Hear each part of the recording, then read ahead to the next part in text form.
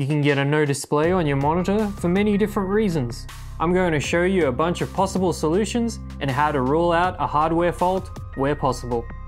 First, let's make sure that the monitor is not the problem. Is your monitor set to the correct input? Look for the source or input button on your display. If you don't have one, the menu button will have it. This monitor has two HDMI inputs, but currently it's set to the wrong one.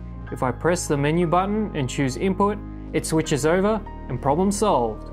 I could have also switched the HDMI port the cable is connected to, but this is an easier solution.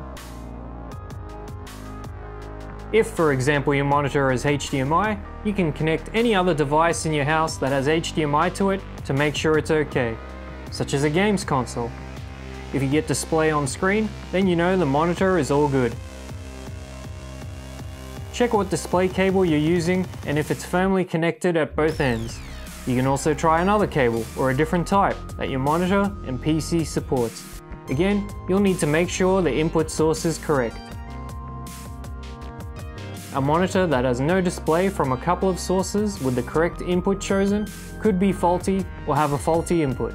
Try another input or a different monitor to see which is the problem.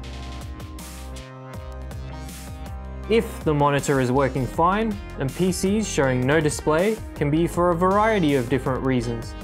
For a PC that has a graphics card, check that the display cable is plugged into the graphics card and not the motherboard, which can be easily recognized by this type of I/O shield. If you're using integrated graphics with no graphics card, the display cable should go into the motherboard display input.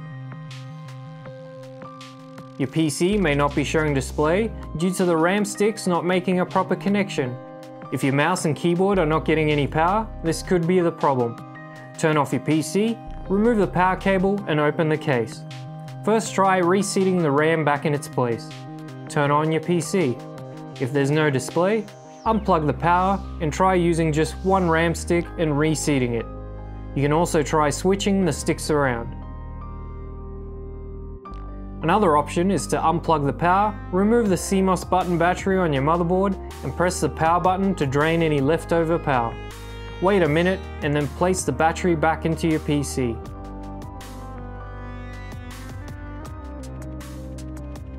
No display at all could also be a faulty graphics card, but you'd need to rule that out by trying in another PC as well if possible.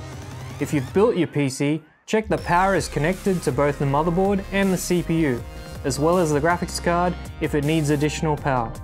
Reseating the CPU can help as well. If it is hardware related, it could be the CPU, motherboard, RAM, power supply or graphics card giving you no display. You'll need to rule out as many options as possible to find the issue. That's all for this one, and I hope you get your display back up and running. See ya!